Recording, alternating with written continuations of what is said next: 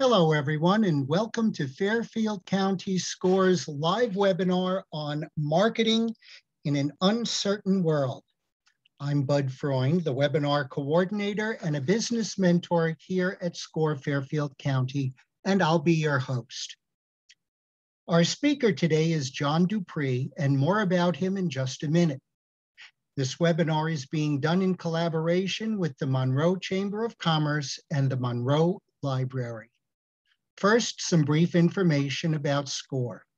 We have about 300 offices nationwide and over 11,000 volunteers. We're part of the Small Business Administration, and in Fairfield County SCORE, we have over 130 volunteers with a wide range of industry, process, and subject matter expertise. We offer three primary value-added services to small business owners. First, free one-on-one counseling. These days, face-to-face, not so much, but telephone, email, and video, which can be accessed via the Request Mentor link on our website or via the link you see on the screen. Note, we are currently not doing face-to-face mentoring until further notice. Second, we do educational workshops and webinars, over 150 a year, as a matter of fact. And third, we have an extensive resource on our website, including subject matter experts at your disposal and information on a wide variety of topics. We have converted some of our in-person workshops to live webinars due to the national health crisis, and you can look for the specifics on fairfieldcounty.score.org. Some useful information about today's event. If you have a question, please use the Q&A window at any time during the presentation. You'll find a button for it located on the screen in Zoom. And our webinar will end at 1 p.m. to respect your time. The session is being recorded, and the link to the recording will be available at fairfieldcountyscore.org within a couple of days. Now our speaker, Jon Dupree, runs Calibrate Marketing in Danbury, Connecticut. Jon's experience combines over 20 years in sales and marketing in the B2B world with extensive technological knowledge. He develops marketing strategies for startups and small businesses that improve results and ROI in email, SEO, search engine optimization, and search and social media, including in-house mentoring and training. He holds an economics degree from Syracuse University and is a certified ISO 9000 auditor. I'll now turn it over to Jon. It's all yours. All right, thank you very much, Bud. I appreciate that. So I will be keeping the chat window open. If you have questions or want clarification on anything that I'm talking about, please just send us a chat and I'll try to address it at the moment. Otherwise, we'll address them at the end. So I'd like to first start off by talking about commerce. You know, the business that we're in is all about commerce, and it's based on trust. The thing with commerce is that we are going to usually give money, something like similar, in the hopes that what was promised to us will actually be delivered. Sometimes it may be better than we hoped, sometimes it may not be, but it's all started with the basis of trust, that what we are being told we're going to receive is what we actually get. There are some times when you have buyer's remorse. There are some times when you feel like it wasn't exactly how the salesperson explained it to you, but there has to be some level of trust in order to have any kind of commerce. And if anyone here is a business owner, started their own business, they know that running it is hard. It's more than just that you're good at your trade or good at your skill. There's a number of different things that need to happen in order to have a successful business. And when you're marketing the business at the same time, as many solo entrepreneurs are, it becomes decidedly harder. So we start with a founder-driven philosophy. This is our small business where the founder is directly involved in every aspect of it. And the business owner usually is the one who is driving most of the marketing activity. So when you first started off, You're going to be the one that does all of the marketing, the communications, the understanding the products, and getting people to get to that level of trust that they will feel confident to purchase from you. So the first rule is trust, and that means being authentic. One of the reasons why many small business owners feel that the business is doing well when they first start off is because the owner is directly involved and they are genuine, they're passionate, they have a deep level of caring because it's their business, their livelihood that they're doing. When the business starts to grow, and now you start to hire people who are going to be your salespeople or your marketing people or your social media person or your email marketing, that level of passion, that level of caring starts to drop off because the person is no longer fully invested the same way. It's a job. So when we start to grow, we need to make sure that authenticity that continues throughout, whether it's the owner or if it's some coworker, employee. The second rule of trust is that there's a service that is fulfilling a deep need. This means that the people who are going to be purchasing, the clients and the prospects, that they have a need that what is being provided, the service is actually able to resolve it. It fixes it for them. And if you are able to address what the needs are that people may have and how it is addressed, or show examples of times when you have resolved those needs for others, that builds that level of trust. So when you first start off, it's a lot of networking. It's just going out there, meeting people, doing your chamber meetings, going out to score sessions, different things that are going to be face-to-face, so that you're able to introduce yourself and find out more about who's out there. And what you're trying to do is find somebody who may have a need for your service. As you start to grow with that, you can't spend all your time because at some point you have to start delivering on that service. So then you start looking at getting referrals, having the people that you're networking, instead of them being your immediate customers, that they are also out there referring you and referring clients to you. So the main source for new business for many of the small businesses is referrals. And if they have built that level of trust and people like them and people want to help them, they'll be out there referring, and you'll be seeing people coming and saying, oh, so-and-so referred me to you, or you'll get a call saying, hey, I met somebody who I think would be a good person for you. And again, it's really the founder who's getting most of that information, most of those new referrals and new business. And as you can imagine, as that grows, it becomes tougher and tougher to be able to handle the referrals as easily as you had in the past. It's a lot of hand-holding, a lot of face time in order to make sure that you're treating each person as their own unique prospect.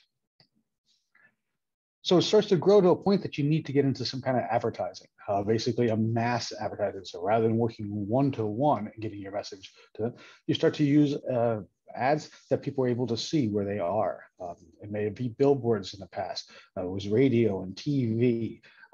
Now we start getting into newspapers and magazines, and then it's on to when they're attending webinars or when they're on their Netflix ads, YouTubes and things along these lines. So advertising is basically just to get that one message out to as many people as possible.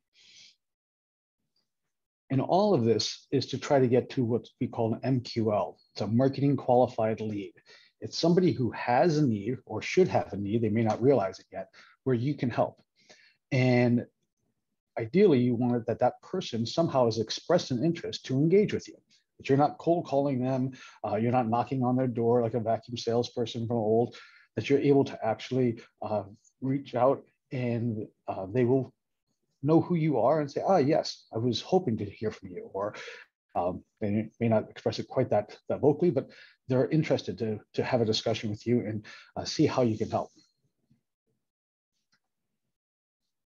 And they may say, I want a half-inch drill. Or they may say, yes, I was looking to talk to you because I want this product or this service that you offer. But in reality, what they need is that half-inch hole. They don't want the drill just because it's pretty and show it all around. You start getting to some of the luxury goods, maybe then, yes, they want to have that Maserati or that special handbag because just having it fulfills that emotional need that they have. But typically people are looking for a product or service because they have some need that product or service would be able to fill. And if we're able to address those needs, and be able to talk about them, then they will have a better understanding about what it is that they're going to be purchasing. Many companies I work with, I tell them that we don't want to focus on the product specs. We don't want to talk about the tolerances and the manufacturing rates and so forth. We want to talk about what it does and what can we guarantee that it will do for somebody.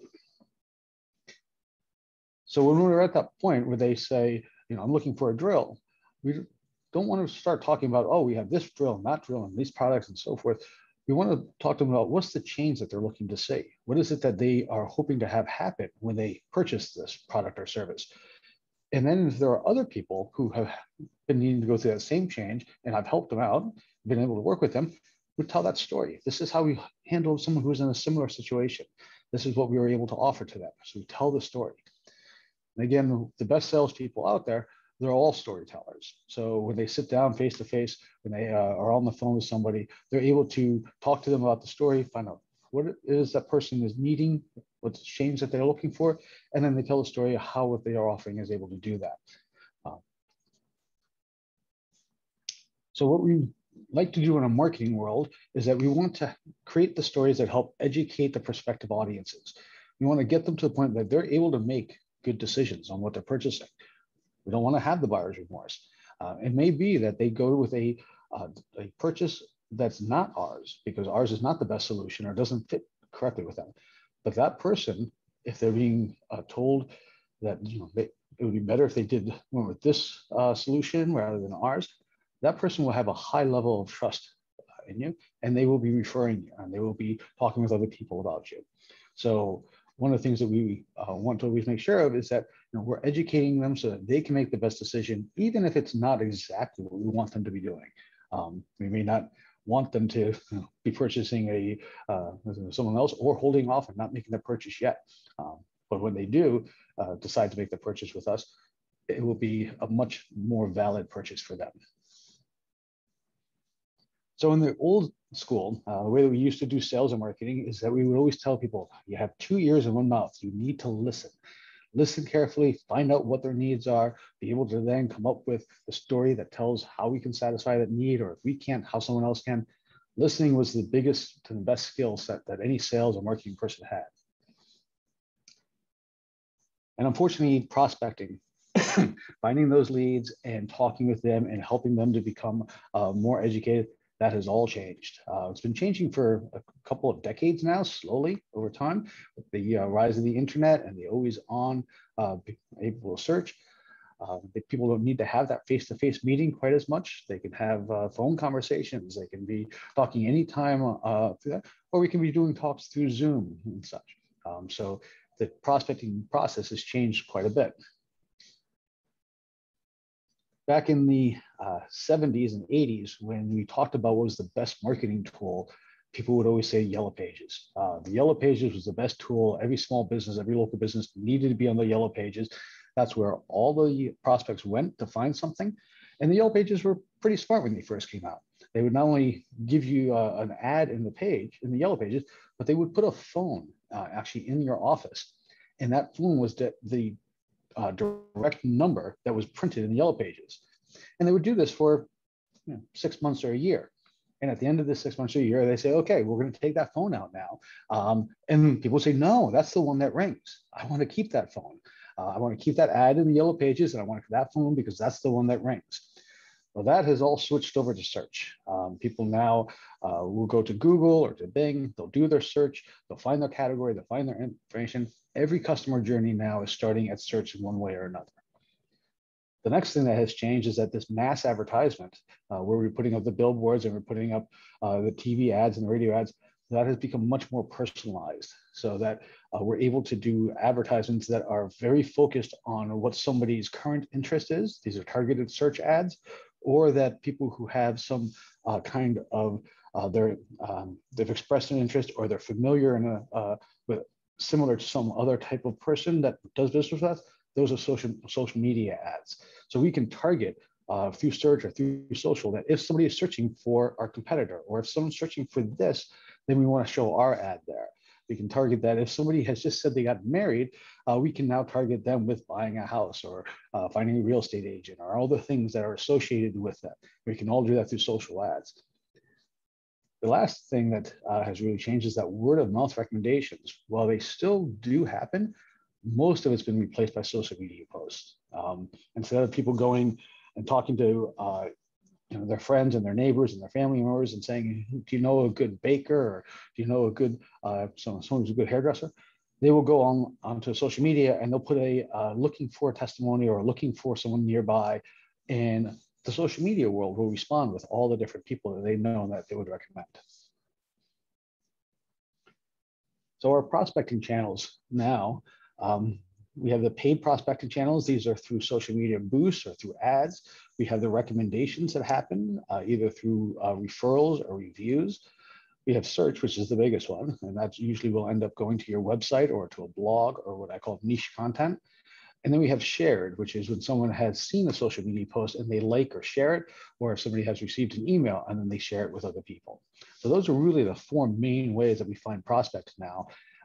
There still is, or had been, some face-to-face going out and networking, doing your BNIs, doing your Chamber of Commerce, but that's much less for finding a new prospect as much as it is staying front of mind with people and being able to bounce things off of people, test out different marketing messages, and really work with the relationship so that there's some referrals and reviews that are coming in, or referrals coming in through that network. So the new way for prospects is that they are going to self-learn. They don't call and say, can you tell me more information about this? Or I have this situation, how can you help? They will go online and they will do all the learning themselves. You will do the searches, they'll look at reviews, they'll look at for references, they'll see who has the capabilities they're looking for, and they'll figure it out themselves exactly what we want or what they want, and then they'll decide to reach out to find out where can I get this service, or does what is available actually match up to everything that I've looked for online. Well, that was the start of people using screen time to find things, but with COVID, it's become all screen time. Now, when we had COVID and the work from home and the shutdown, everybody, their only access to connect with their friends and other family members and so forth was all using the screen. I don't know if your house looked like this, but even now, my house still is the same. My kids are, they come home and they get onto their iPads or they get onto their computers. I'm usually on my computer or my phone. My wife is on her computer. And, even though we're all in the same room, we do a lot more communicating through text messaging than we do talking face to face. And this has really become the normal now. If you remember a few years ago, we used to talk about what was a reasonable amount of screen time that a child should have, 1 hour a day or 2 hours a day, TV or computer and such. That's all been thrown out the window. Now it's the norm is for people to be on their screens. And what's happened is that in the last year and a half, 2 years, we've taken technology and we've accelerated the introduction of it, the acceptance of it in our society. So what we had been projecting was going to happen in 2025 and 2030 has now happened immediately. So our comfort level with doing video conferencing and being able to see ourselves in this tiny little window and such, really never thought that was going to become very comfortable or very reasonable until around another 5 or 10 years from now. There is discussions and companies that are trying out doing virtual reality. There are concerts that are happening in the VR world now. So people are putting on their headsets and they're going in as into their gaming, and they'll have a concert that happens inside there. Facebook is spending tons of money on doing the 3D and virtual reality and augmented reality. So we're seeing more and more of this interaction happening. The whole back to work and hybrid work environment is talking about how do we incorporate people who are working from home with the people who are working in the office and making it so that they're getting the same experience out of that. That was not something that we would normally have thought back in 2018, 2019, as something that we'd be talking about in 2021.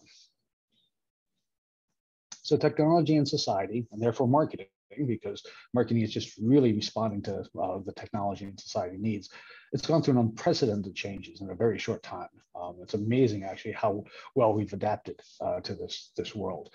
For all of the concerns we've had about having to be at home and what's going on with the world and with COVID and stuff, most of us are still having some semblance of a normal life in one form or another. And some of these changes has been the fact that mobile has picked up, the high-speed internets picked up. We have some of the things talking about in the infrastructure plan about getting fast and high-speed internet to every single house in America. And then there's also big data, which is crunching down all the things that we do and delivering to us, exactly what it is that I want, not what everyone in my neighborhood wants, or not what everybody in my town wants. It's very, very personalized. And being able to go through with YouTube or Netflix or Amazon Prime and find exactly the story and message that I'm looking for, it's amazing. And then from there, they make the recommendations based off of that. And then artificial intelligence coming out and how that is now making judgments based upon, in the past when we saw people do A, B, and C, they then did D. So I'm going to, the computer says, I'm going to present you with D because you'll probably do that. And it does that without anybody putting in, please do D for the person. So all digital all the time. And the trust in digital interactions has greatly accelerated. I remember back in the early 2000s talking about being able to communicate with somebody, that I could give them, a video of the product or show them what we were doing virtually. And they said, no, I need to meet you. I need to see it face to face. I need to touch it, feel it, really understand how it works. That's changed quite drastically now. Part of it has changed because we also offer guarantees and free exchanges and returns, and if it doesn't meet your needs, and lots of ways to take care of that. The concern they may have that maybe what I was saying wasn't exactly what they would receive, but for the most part, the digital interaction has been accepted as that's just as good as a handshake. And what gets crazy is that where we used to trust only our neighbors and our friends and family for reviews, now we'll trust strangers. Go onto Amazon, you'll see how many people reviewed and said, yes, this was good or not, and how many stars. That, we don't know who those people are, but we trust that much more so than if it wasn't there. So that trust is all gone online. And everything that's in the marketing and the sales funnel has to be converted and taken online. So if you look at how you used to sell and how you used to market, how you used to find prospects, how you used to communicate to them what it is that your products and services can do, find out what their needs are, what the pricing is going to be. All of that has to be able to be delivered online now. That's the expectation from the prospects, from the audiences. And here's the example of a review. Most customers, if they see that there's a 3.6 out of 5 star rating, they probably won't consider the business, even though the 5 stars are much, much higher than the 4 stars and the 1 stars. Also with this is that if all as they saw were 5 stars, meaning that every single person out there had done a 5-star rating, they probably wouldn't consider that as well because they wouldn't trust it. They know somebody would be a little disappointed, would give a 4-star, or somebody would just out of spite give a 1 star or something. Okay. The other part of it is that our customers, they want to have the information delivered to them when they want it, whether that is at 9 o'clock in the morning or at 11:30 at night. And it needs to be able to be seen on the device that they have, whether that's their laptop, their large screen TV, their mobile device, their tablet. And what they want it to be easy so that when they receive that information, they don't have to think about how to view it or where to move, that it converts over very easily. So it can be seen. So we originally had created websites that were made for the tablet or the desktop computer. And then we would make up a mobile version of that site that would be stripped down, not quite as much information, made it simpler and easier to see on a phone. Then we created, that changed over to what's called responsive, which is that it was taking that desktop website and then repackaging it so that it would fit on the phone correctly. Usually that meant going from a 2 or 3 column style website to then a single column that could be seen on the phone. And now what people are talking about is what's called mobile first, which means it's a website that's designed for the phone, and then it will convert over to the desktop. And the reason for that is that more people are viewing the websites on their phone. And so we want that to be the optimal experience. And if you happen to go onto your desktop or your laptop or your tablet, then it will convert over, but that's not really what the websites are designed for, the best viewing.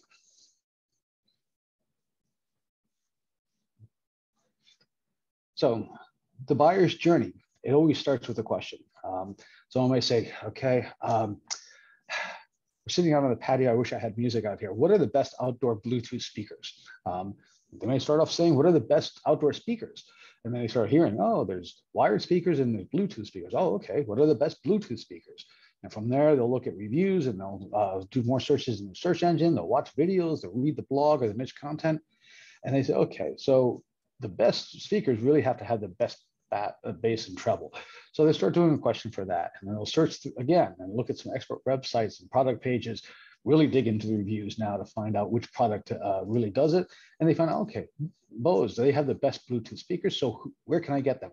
And they'll search for now, where can I find this specific product? Now it goes through the brand website, it may go to a distributor's website, it may go to a Google map location, and it says, okay, Best Buy. They're the ones that carry them and have the best price. So where's the nearest Best Buy and is it open now? So this was their whole journey. They did it all online. And then when they came time to go purchase, sometimes now they're even just placing the purchase on online, and they're just driving in and someone will drop it into their car and they'll drive home. They're really being contactless, meaning, easing the friction, the holdups that happen. I don't have to wander around the store and find it. I don't have to carry it to the cashier. I don't have to wait in line for the cashier. I don't have to come up with cash to give to the cashier or wait for them to come up with change. I don't have to carry anything. So removing all of that friction to the purchase makes it very easy to go make the purchase. And people talk about, what are some of the things that came in from COVID that are going to stay? Well, anything that made it easier, that's going to stay. So in general, when we look at the buyer's journey, we have the initial awareness, then they have some consideration, they start making some decisions, they qualify those decisions, and then they'll eventually make a purchase.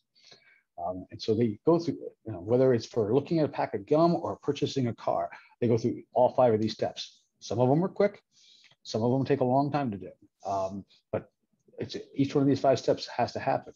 In the past, it was our marketing, our salespeople that would go in and would explain all of this to the person. They would talk about the consideration, help them with the decision. They qualify, say, how do we compete against the competitors? They make it easy to make the purchase. But now, because people are so used to doing everything online, and because it's easier and faster, now they want to be able to do all of these steps online as easily as possible. And if your business doesn't have this information online available, it's going to make it very difficult for someone to continue the journey with you. If they now know that they have to come into the store or if they call you to get this information, they may still do it, but they probably have already looked at 2 or 3 other people that they may not have looked at in the first place. So a lot of times they'll start with search where they know nothing about you. They may read some information online, read a white paper. Now they know something about who you are or what you're offering. They do some research. They compare your offers to other people. And then the first contact that you'll have with them is when they call for a quote or to guide them through the purchasing. And this is where they're really comparing you to others. And now they want to know, is everything I'm seeing online, is it being matched up to what someone is telling me? And at the end of it, they order, they make the appointment, they get scheduled a demo, they become a buyer.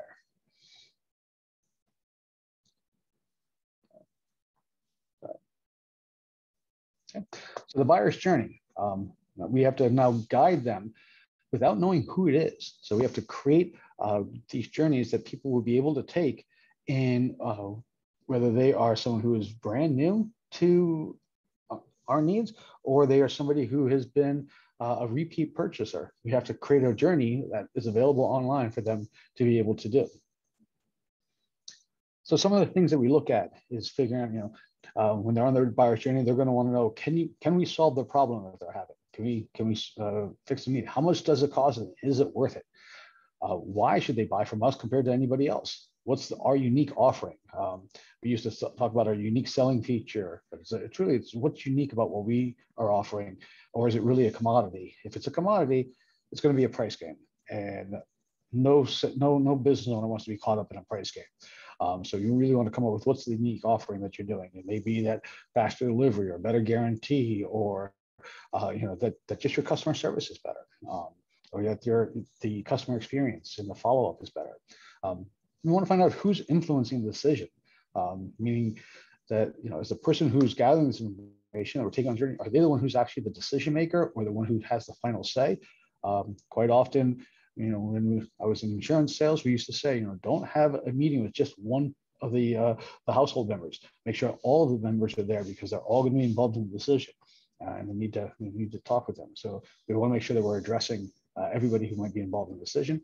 And then what is the timing for a solution? How long does it take to do it? Because time is money, and if something comes in next week versus something's going to come in 2 months, that's going to be a big difference in terms of making a decision. One of the things when I talk with companies that are from Europe, understanding the American mindset, we talk about, the Americans will go and say, what's available right now because I need it for Super Bowl on Sunday. Where in Europe, they'll say, this is what I'm looking for. How long will it take for me to order it? Then I'll place my order, figuring out how long it will take. So it's a totally different process that we go through. So when we start trying to figure out who our ideal prospect is, our ideal customer, we want to look at our top 10 clients. From the last 2 years, who are the top 10 clients that we had, and look at what problems did they have. What are the solutions that they saw, both the ones that you're offering as well as what any of the competitors are offering, and why did they choose you to go for those solutions? What were the decision process for what they looked at and saw? Was it that you were the best price, or you're the one who answered the phone or called them back? Is it that you had the best product out there, or the best pictures of the products? Also, what were their expectations and were they met? What were some of the things that they found that surprised them once they engaged in your service or got your product? And then what did those clients think about doing business with you? Were there things that they enjoyed about doing business with you, or are there things that could have been fixed about it? So all of these things we'll look at, and from here we'll try to come up with our marketing messages to go out there. What we're hoping is that by identifying and describing these issues, that it attracts people who are very similar to who our top 10 clients are. And this is what gets us to what's called a sales qualified lead. So a marketing qualified lead is somebody who may have information for you. A sales qualified lead, it becomes somebody who definitely is in the place of purchase. And I use a term called BANTI for evaluating the leads that we have. And that means it talks about a budget, authority, needs, timing, and the impression. And since we all like to have numbers to work with to try to figure out who to, what the scale is. Okay. I'm sorry, I just saw a question from Deb asking, are the sales available for download? They will be available online at the SCORE website. So we have the budget, authority, needs, timing, and impression, and we apply a weighted value to each one of these. I usually start off with saying each one is worth 20%. So if I was perfect across the board, I would have 100% probability of winning the sale. So BANTI, the budget, I break that down to 5 stages. And in case it may be that stage 1, I have no idea if they have a budget. Stage 2 is that they don't use a budget. They'll have to get approval.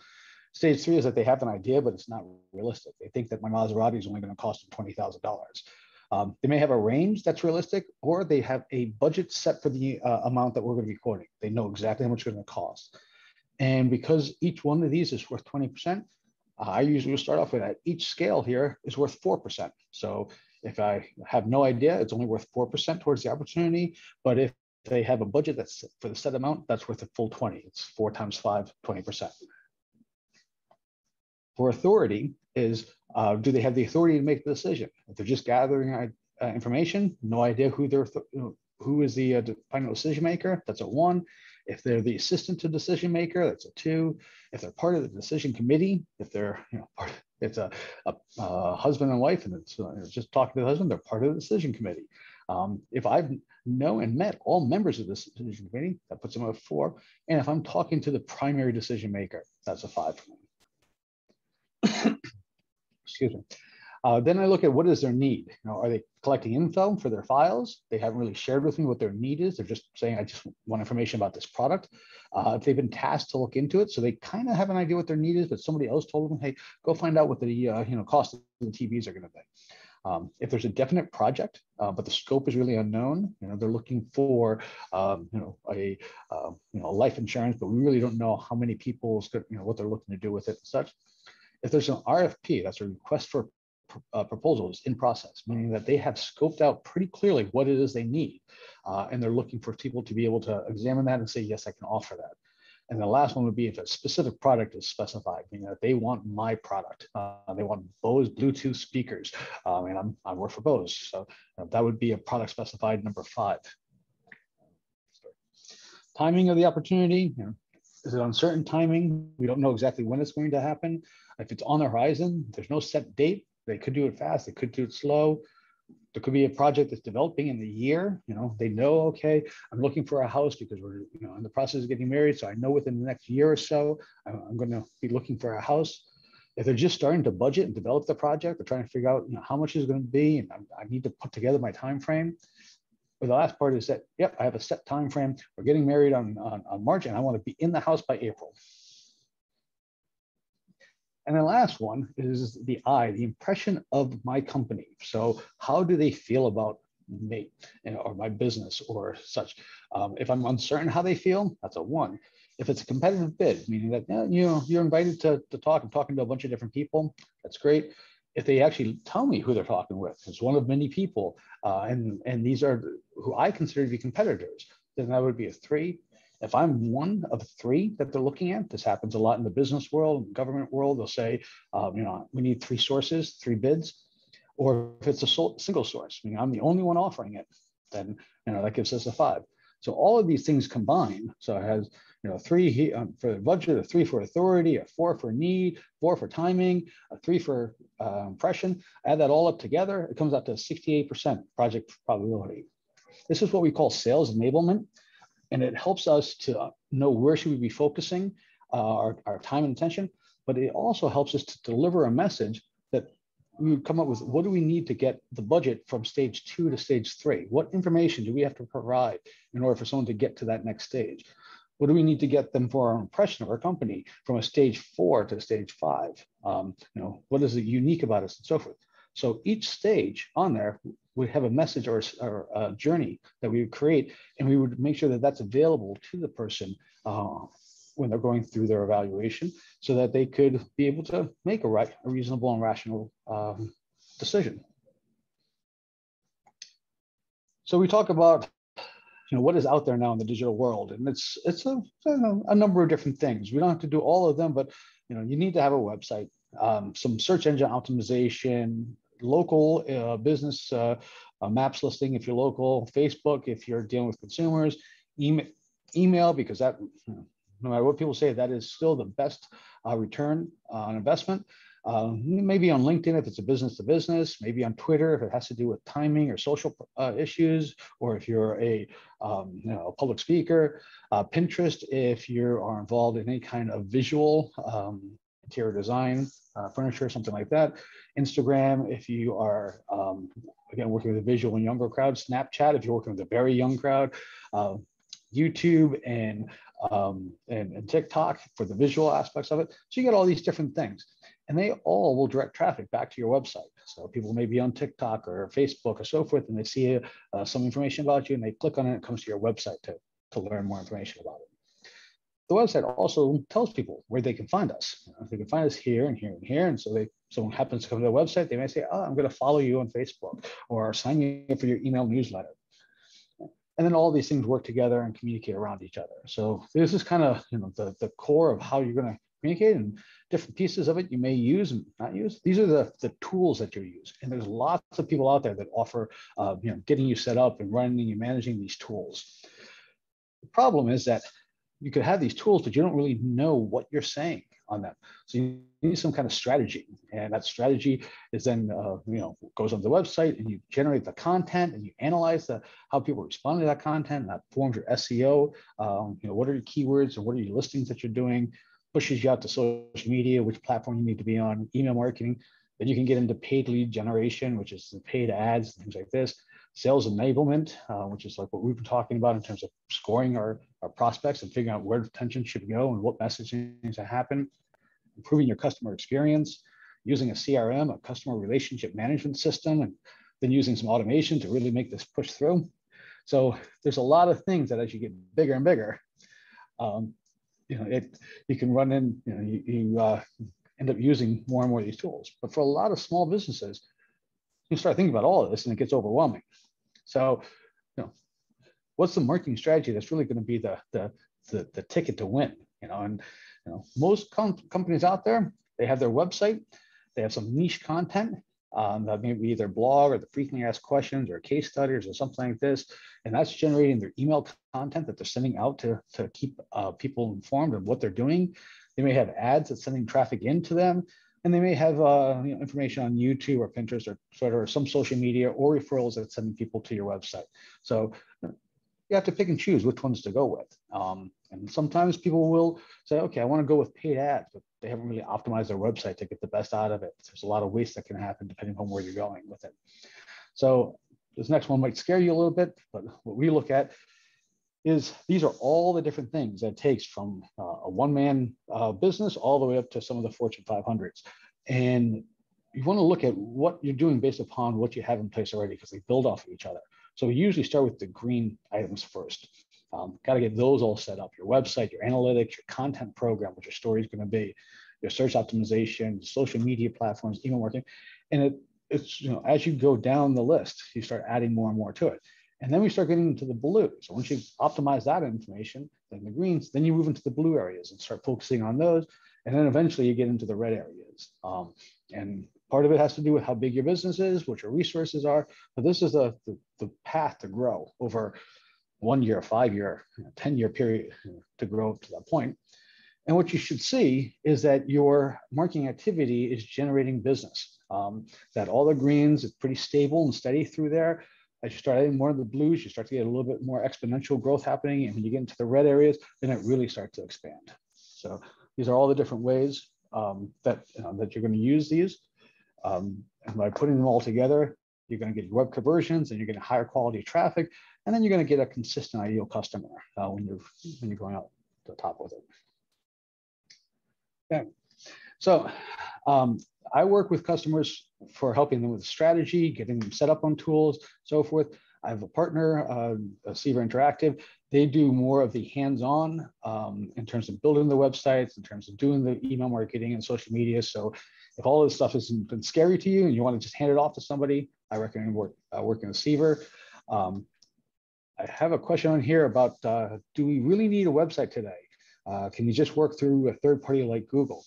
So if you're first starting off, you may find that you can create a online presence with your Google local listing or with an Etsy page or something like this. But that's what we call as a third party, and they change the rules often. So if all your business background, your operations is based upon some third party solution, and they change the rules on you, you suddenly are out of business. You have to revamp drastically. So while people will say, I just want to use a Google property or my local listing or something like that to get started with it, it's just a starting point. Then you want to move into something that you own or that is definitely you. This also is in terms of what your impression will be. If somebody comes and sees you and you're on just a Google page listing, and then they see here's a competitor and they have a fully laid out website with a lot of content that obviously spend a lot of time and attention and so forth, and they have people who are dedicated to that. Well, we all live by the how I do one thing is how I'll do everything philosophy, which means that if I see that someone's put the time and energy into their website and it's really professional looking, I'm going to assume everything they do is going to take that time and energy and really professional. Or if I see someone has just put a Google listing together, maybe that's, they're new to the business, or they really don't spend a lot of time or energy on that. And I don't know if they're going to spend the time and energy on my product. So, well, it's a good place to start. It's just one part, and you can continue to grow it, as we saw with that little periodic chart. Okay.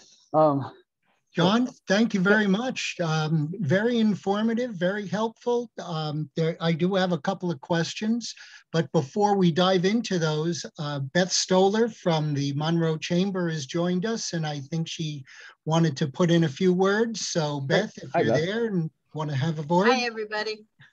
Yes, thank you. I'm sorry I was a little bit late. I was working with a client and I totally got onto the call late. So Jon, as always, you've done a fantastic presentation. It's unbelievable all the things that there is to learn on a business side to be able to market your business properly. On behalf of the Chamber, the Edith Wheeler Library and SCORE, I want to thank everybody for attending today's Lunch and Learn. We've come together for the last 4 years to put on great presentations like Jon's today. I'd like to remind you to mark your calendar. Our next Lunch and Learn is on Friday, October 22nd. And then we will have one in December as well. On October 22nd, our next speaker is going to be Stephen Robert from Bedrock Credit, who will be here to talk about personal and business credit and how to run and grow your business.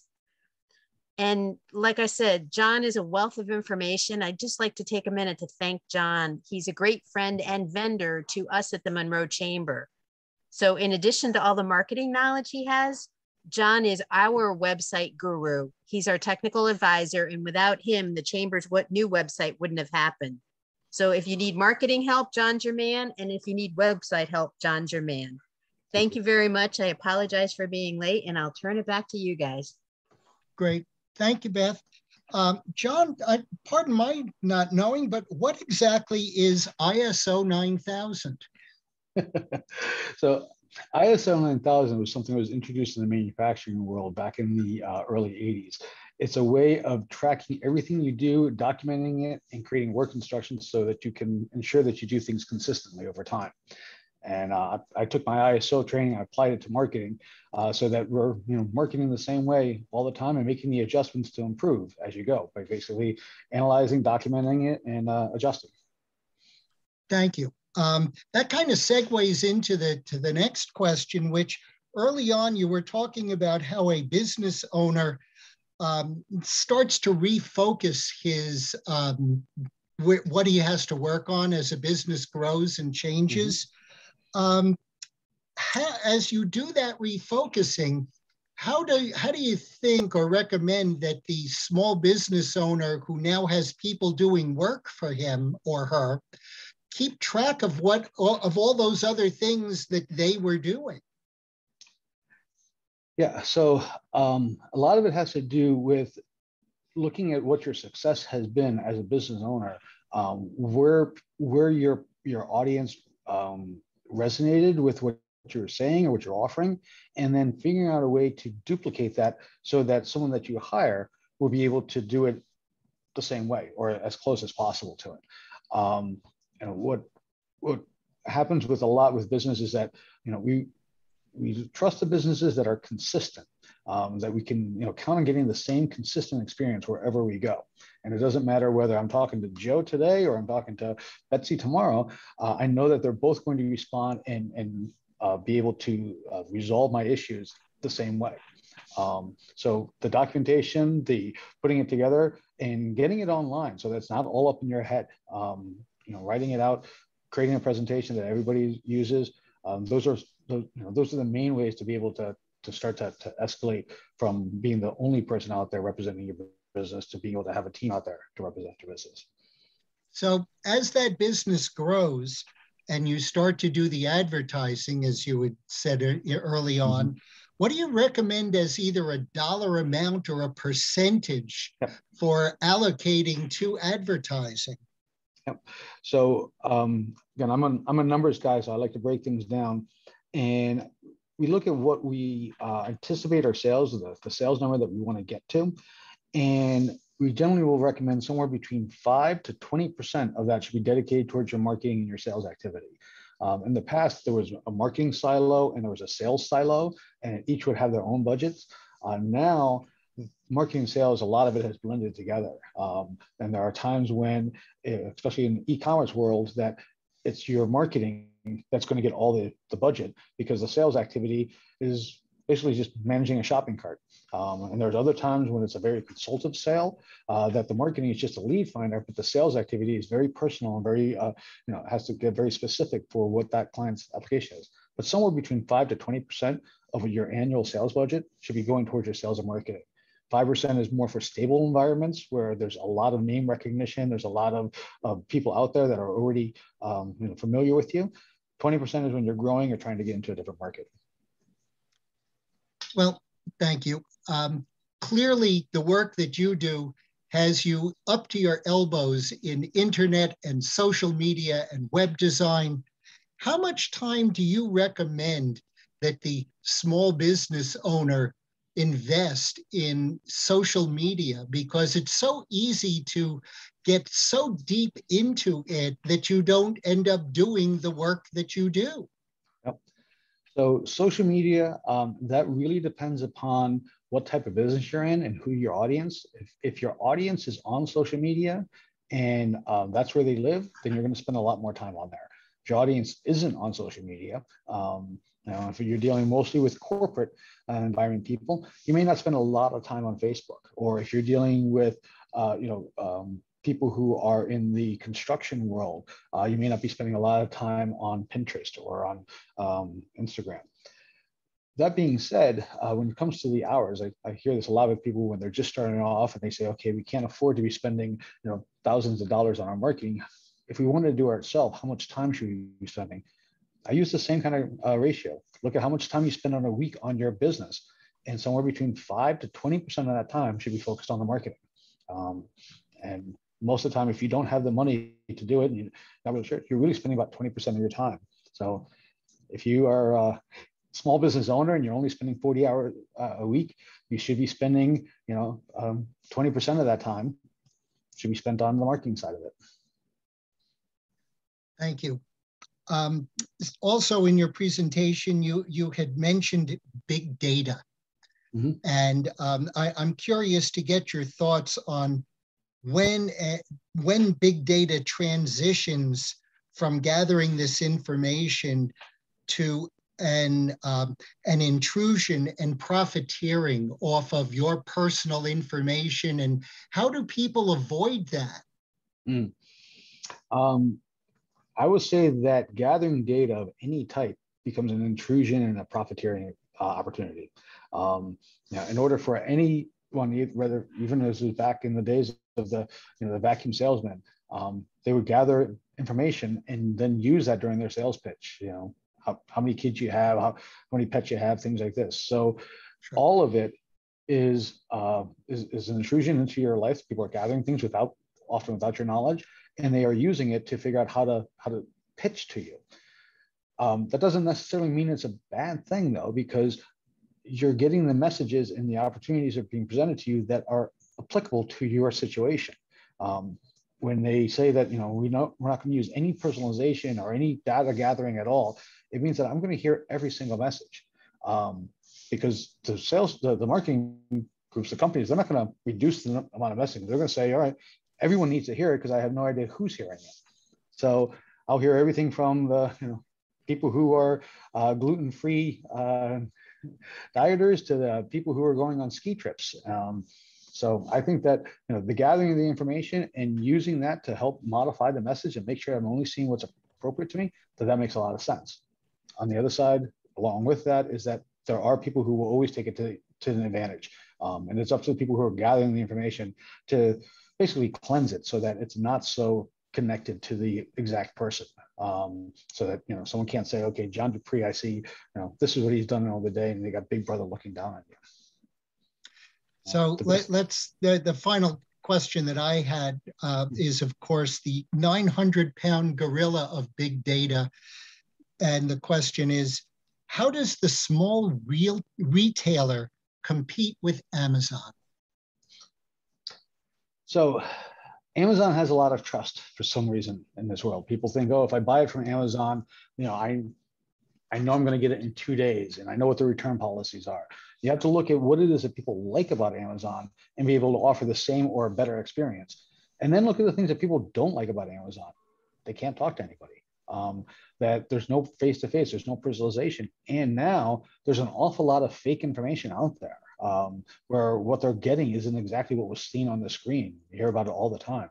So if you're a small business owner, look at the things that people want. They want the return policies, they want the quick shipping, they want the easy ordering aspect of it, and then add to that by saying, look, here's what your product are. You can come in and look at it before I ship it to you. I can send you a live video of it if it's out of state and you can't come to me. And I can work with you on what exactly is their needs and make sure that this is a proper fit before you decide to purchase it.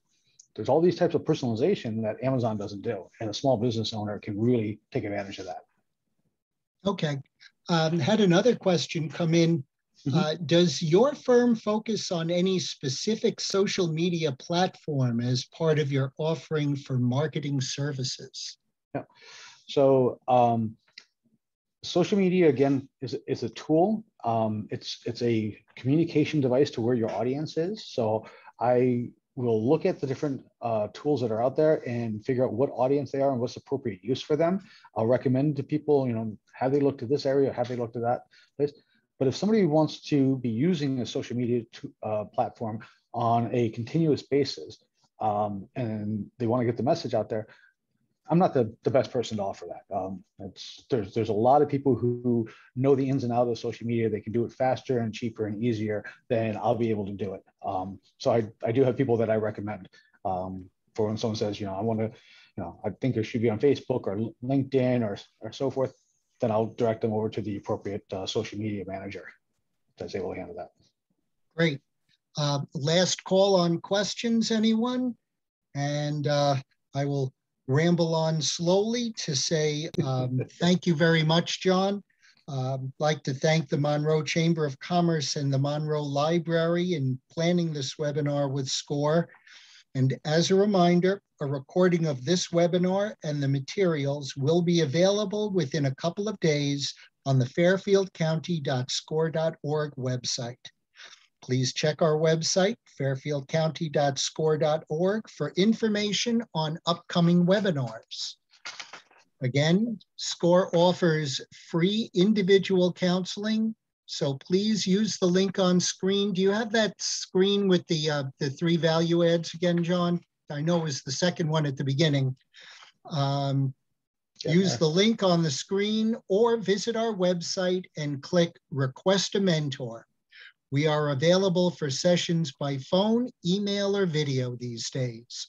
Also, please fill out your evaluations that will be sent at the end of the webinar.